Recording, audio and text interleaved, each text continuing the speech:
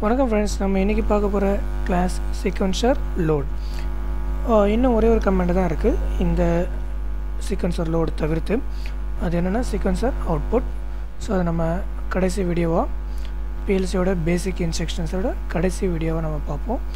ரொம்ப ரொம்ப important and interested வீடியோவாக அது இருக்கும்.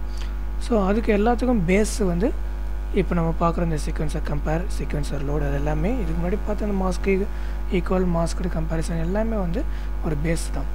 ஸோ நம்ம பார்க்குற ஒவ்வொரு இன்ஸ்ட்ரக்ஷன் எல்லாமே ஒரு பிஎல்சி ப்ரோக்ராமுக்கு பேஸ்மெண்ட் மட்டும்தான்.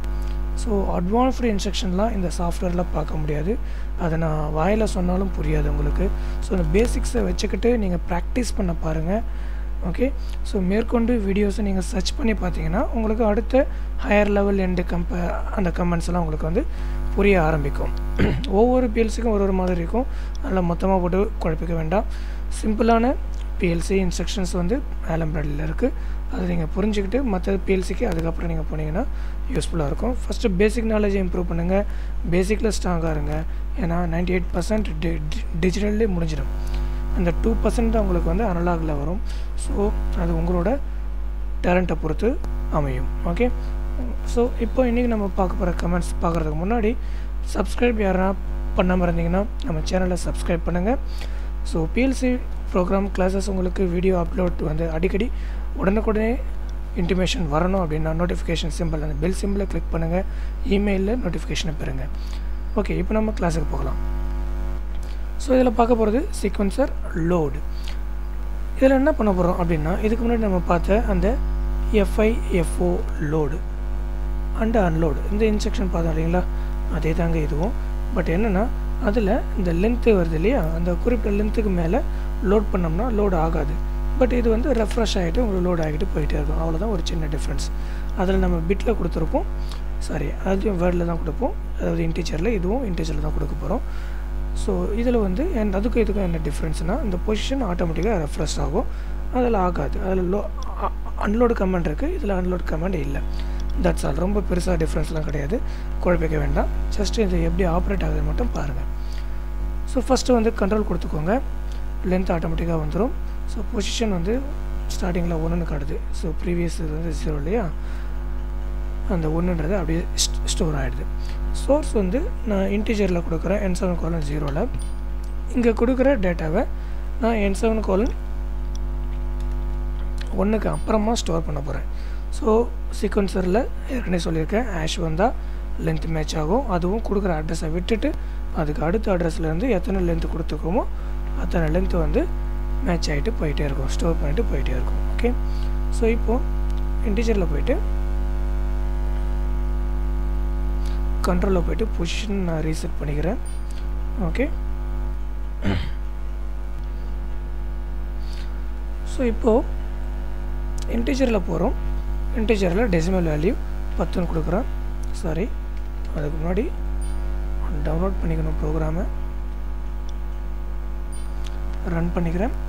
ஸோ இங்கே 10ன்ற வேல்யூ கொடுக்குறேன், அதுதான் எனக்கு சோர்ஸ்.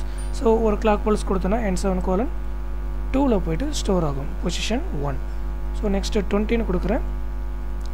ஒரு கிளாக் பல்ஸ் கொடுத்தா பொசிஷன் 2, அடுத்த டேட்டா N7:3ல் ஸ்டோர் ஆகும்.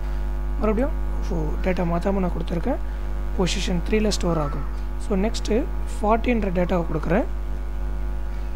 இப்போ நான் கொடுத்தா என்ன ஆகும்னா பொசிஷன் ரீசெட் ஆகிட்டு மறுபடியும் இந்த 10 போயிட்டு மறுபடியும் இந்த 40 இந்த 10ன்ற இடத்துல ஸ்டோர் ஆகிடும்.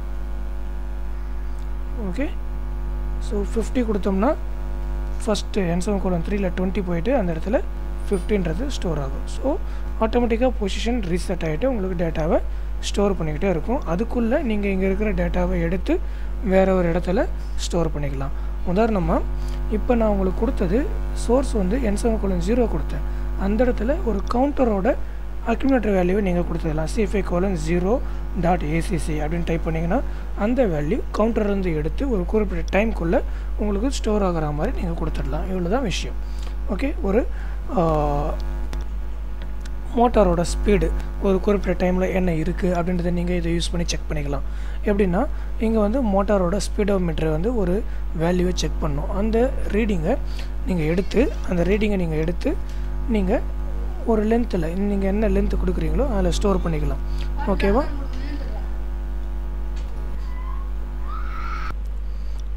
ஸோ இந்த இடத்துல சோர்ஸ்ன்ற இடத்துல வந்து பார்த்தீங்கன்னா ஒரு மோட்டாரோட ஸ்பீடோமீட்டர் இருக்கு இல்லையா? ஸோ அந்த ஸ்பீடை டெஸ்ட் பண்ணக்கூடிய ஒரு டிவைஸ் யூஸ் பண்ணிவிட்டு அந்த சென்சார்லேருந்து வரக்கூடிய வேல்யூவை நீங்கள் இன்டீஜராக மாற்றி இந்த இன்டீஜரில் போட்டுக்கலாம்.